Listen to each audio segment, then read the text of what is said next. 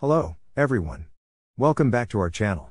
Today, we have an important topic to discuss: what to do if your hair dryer gets damp or wet. Many of you have asked, can I still use it after it's completely dry? Well, as an expert electrical engineer, I'm here today to guide you in making the right decision. Let's dive into this together, and I'll be here every step of the way to help you out. The short answer to the question is, no. Let's break this down.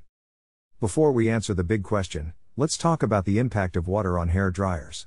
Water and electricity are a dangerous combination. When water seeps into the hair dryer's internal components, it can lead to serious problems. Water can cause short circuits, corrosion, and breakdown of electrical insulation. These issues can result in malfunctions, damage, or, worst case scenario, electrical hazards. First steps if your hair dryer gets wet. First, immediately unplug the hair dryer from the power source. Safety comes first. Now, dry the hair dryer thoroughly with a towel or paper towel. Be sure to wipe the exterior and any visible parts.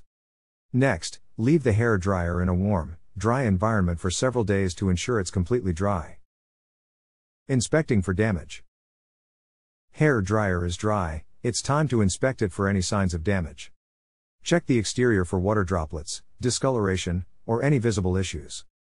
Examine the power cord and plug for any damage, like fraying or exposed wires. However, keep in mind that the internal components might still have hidden moisture, even if the exterior looks dry. The big question, can you use it? Now comes the moment of truth. Can you use the hair dryer after it's completely dry? Our honest advice is to err on the side of caution. Even if the hair dryer appears to be dry and undamaged, it might not be safe.